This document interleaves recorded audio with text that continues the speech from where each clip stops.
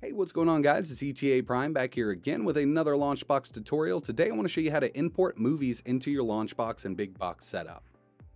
Now you can always import Kodi and stream your movies like that, but I have a lot of movies for the kids that I have on hard disk because I don't want them to scratch up the regular disk. I don't want them streaming something that they're not supposed to be. So I have set movies for them. They're on my desktop here. This one's not for the kids, Night of the Living Dead. This is the old one.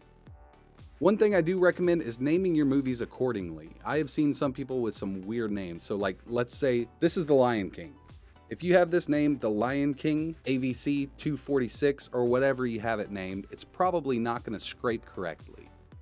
We're going to be using a new third-party plugin by slipsystem. This is a really awesome plugin. It's called Movie Scraper Plugin 2.0. I'm going to download this file. Link is in the description. You need to download these third-party plugins at your own risk. I've tested this and it works great. So this is really simple to do.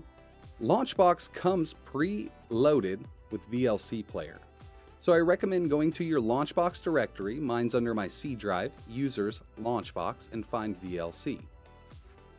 We're going to launch VLC. Now I'm on a 64-bit operating system. If you're on a 32-bit, go ahead and launch the x86 version. I'm going to go for the 64 and I'm going to launch VLC. If it asks you for an update, go ahead and update. I've already went through the process with mine. Next thing we want to do is set up a hotkey to exit VLC. I'm going to set mine to escape. So I'm going to go to Tools, Preferences, Hotkeys. Now you can always use a different video player if you don't like VLC. This will work the same. You're just going to have to find out how to set up your hotkey to exit. But it's basically going to be the same. I've used VLC for years and I love it. So at the top here, we're going to search for quit. This will shut down VLC. Now I have mine set to escape. All you got to do is double click. I'm going to unset it. I'm going to double click quit, hit escape.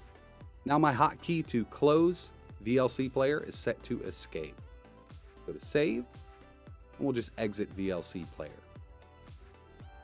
Now what we're going to do is install this new plugin. I have mine downloaded. This is the Movie Scraper plugin. Got it from the LaunchBox website. I'm just going to right click, extract to Movie Scraper. Make sure you have one folder with the contents inside. We're going to go back to our LaunchBox directory and find our plugins folder. Double click. I'm just going to drag this right into the plugins. So next thing I want to do is add my movies to my LaunchBox directory to keep everything portable.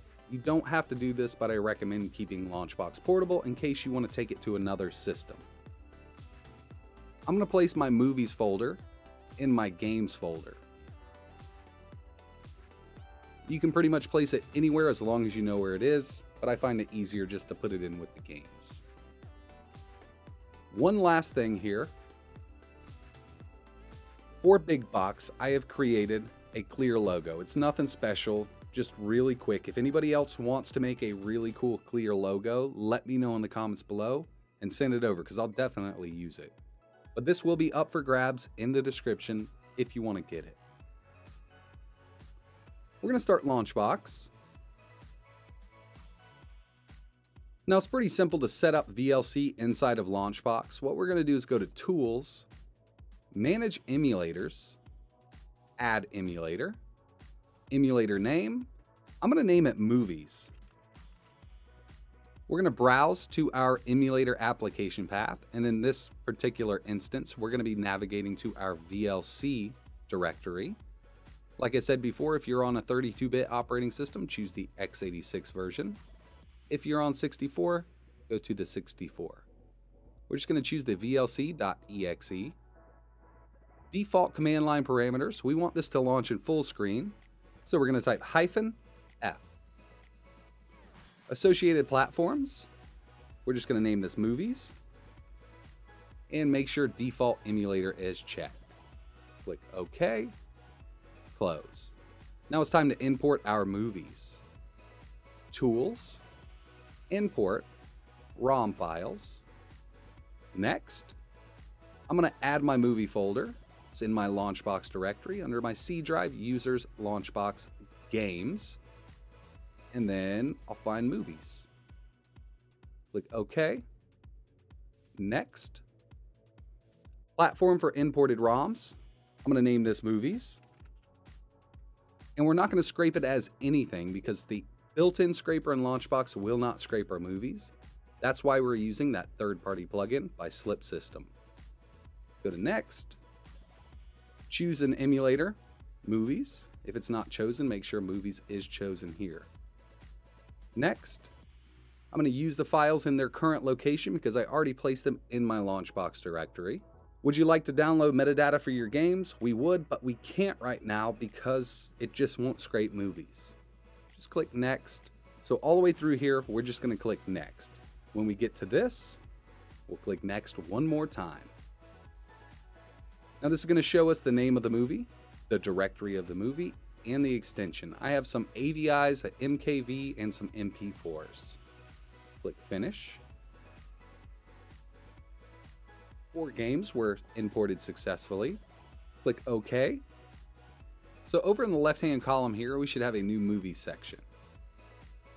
Now, like I said before, LaunchBox won't scrape the artwork for the boxes, but the new third-party plugin that we installed by slipsystem will.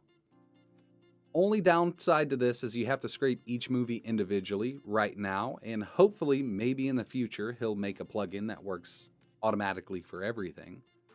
Very easy to do. We're going to right-click, scrape movie. It's going to find the metadata and the artwork for us. Click Accept. Now to refresh our images, we can press F5 on our keyboard, or we could go to Tools, Refresh All Images. F5 works great though. The Little Mermaid. Right-click, scrape movie. Accept. Night of the Living Dead. Right-click, scrape movie. Accept. Transformers, the movie. Right-click, scrape movie. Okay, now we're going to press F5, and there you have it. You now have scraped artwork and metadata for your movies. So now I'm just going to start Night of the Living Dead. Double-click. We'll go full screen with VLC, and the movie will start playing for us. Click Escape. As long as you set that up in VLC, it will shut it down for you. Now I want to show you how this looks in big box mode, but first we're going to add that clear logo that I created to our LaunchBox platform images clear logo directory. So if you downloaded this or if you made your own, we'll just go to our LaunchBox directory. We're going to find images. We'll scroll down until we see platforms, movies, clear logo, and we'll place movies.png right in here. I'm going to start big box mode.